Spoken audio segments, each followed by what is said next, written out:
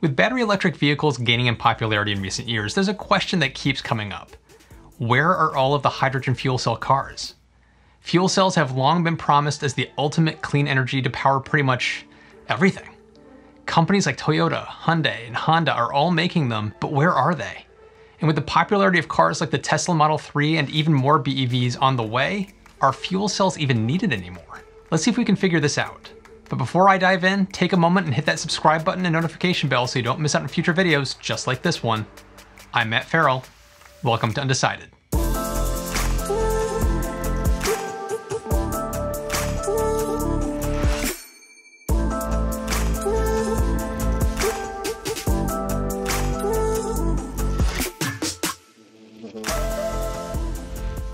Let's kick things off by taking a quick look at what a fuel cell even is and how we got here. The fuel cell was invented by Sir William Grove in 1839. He knew you could use electricity to split the hydrogen and oxygen in water, which is a process called electrolysis. His theory was that if you reverse that process, you can generate electricity by recombining hydrogen and oxygen, which he proved 50 years later with something he called the gas voltaic battery. Now, while he proved the theory, it wasn't until later that we were able to do this in a much more efficient manner. In the years that followed, companies like Pratt & Whitney developed fuel cell power in the 1960s for the Apollo lunar missions. Companies like Apple are using fuel cells from Bloom Energy to generate power for parts of their campus and data centers. So how does it actually work? A hydrogen fuel cell is very similar in principle to a battery design. You have a positive and a negative side to the fuel cell. The anode is the negative side, which conducts electrons that are freed from hydrogen molecules for use in an electrical circuit. It also disperses the hydrogen gas over the surface of a catalyst. The positive side is the cathode, which distributes oxygen to the surface of the catalyst. The anode and the cathode are separated by an electrolyte membrane, which looks a lot like your typical plastic wrap that you find in your kitchen, and only conducts positively charged ions through the surface. This blocks the freed electrons on the anode side from passing through directly to the cathode side. Instead, the electrons have to follow an alternate electrical circuit to power something like an electric motor. Once those electrons reach the other side, they're recombined with the protons and oxygen on the catalyst, which produces water.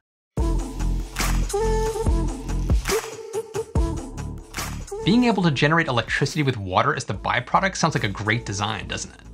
So where are the cars? Hyundai was the first car company to make a mass-produced fuel cell car in 2013. And it was rated to have a range of about 300 miles with a top speed of 100 miles per hour. Some of the other production cars are the Honda Clarity, the Toyota Mirai, and the Hyundai Nexo. GM and Ford have also been experimenting with fuel cell vehicles, and BMW has said that they're looking at releasing a hydrogen-powered X5 sometime in the next few years. Even with that interest and investment from some car companies into fuel cell technology, they're incredibly rare to see on the road. Why? Hydrogen is the most common element in the universe, but it has to be produced because it doesn't exist naturally on Earth.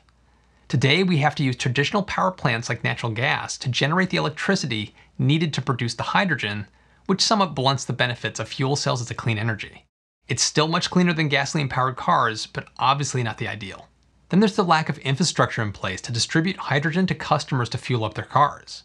In the US today, your only real option is if you live in California. And even then, it's only 40 stations around Los Angeles and the San Francisco Bay Area. Compare that to the 8,500 gas stations and 17,000 charging stations across the state. Add to that the cost of ownership. The upfront sticker price of a battery electric vehicle is one of the things that's holding back EV adoption today. But that cost of ownership improves due to lower maintenance and charging costs. That's not the case for fuel cell cars. Most of the cars usually start around $60,000 for the base model, like the 2019 Hyundai Nexo. Compare that to a Tesla Model 3, a Hyundai Kona, or a Chevy Bolt that all start under $40,000. The cost to fill your hydrogen tank in California will run you between $12.85 and $16 per kilogram. At the most common price of $13.99 per kilogram, it's the equivalent of a $5.60 per gallon of gasoline, or about a 21 cent per mile. A conventional gasoline car comes in somewhere around 13 cents per mile, and something like a Tesla Model 3 comes in around 6 cents per mile. No matter how you look at hydrogen fuel cell cars today, it's a losing proposition. More expensive up front than both gasoline and battery electric. Extremely limited refueling stations compared to gasoline stations on every corner. EV stations are still getting built out, but there are thousands of them around. And while not as fast, you can technically charge a battery electric vehicle anywhere you can find an accessible outlet.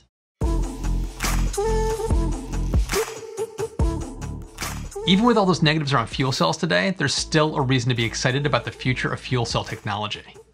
While it's not looking to take over smaller passenger-sized vehicles anytime soon, there's a strong case to be made that fuel cells will take over the larger forms of transportation, like trucks, buses, ships, and planes. Royal Caribbean has been testing fuel cell technology in its ships, and recently ordered its third Icon-class ship for delivery in 2025. These systems will be using hydrogen fuel cell power systems from Ballard, the same company providing power generators for Apple's data centers. Cities around the world are already buying fuel cell buses.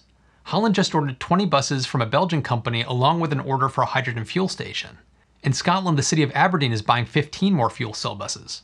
And Tokyo is deploying 100 fuel cell buses for the 2020 Olympics. And we're starting to see fuel cell planes take shape too. Battery-powered planes have a big challenge because of the battery weight required for longer distance flights.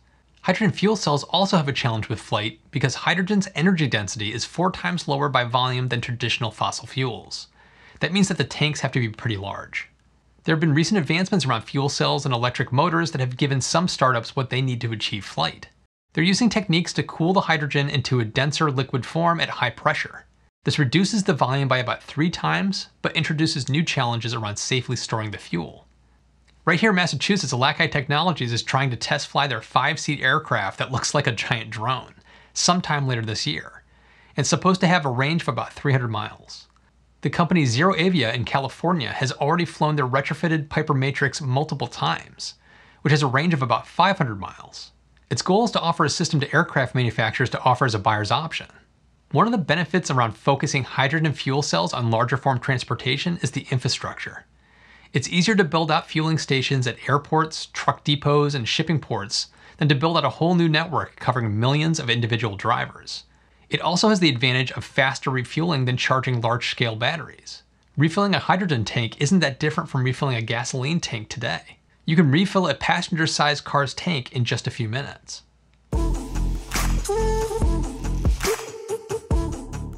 I really don't think fuel cells are the future of smaller passenger vehicles anytime soon. Battery electric vehicles have a massive lead in adoption, an infrastructure that's quicker and easier to roll out, and cheaper cost to run day to day. But fuel cell technology isn't going to go away. It has its place and it could end up going the same path as gasoline versus diesel. Typical passenger vehicles will be battery driven, while larger trucks and buses could be running on hydrogen.